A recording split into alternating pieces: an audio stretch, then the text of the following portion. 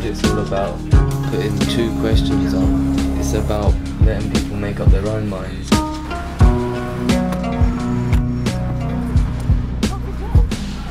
I love being subversive and quite controversial. I love getting the message across and making people think.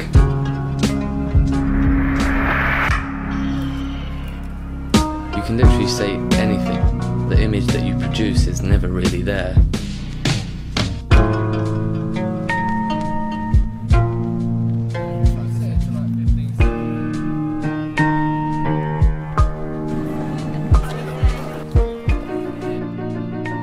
Ricky's work that got me into light writing, the work that he was producing inspired me, and ever since then I wanted to try it out.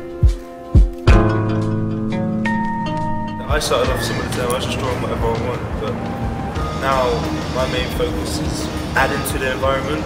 I think what makes me different, I have to discover that environment.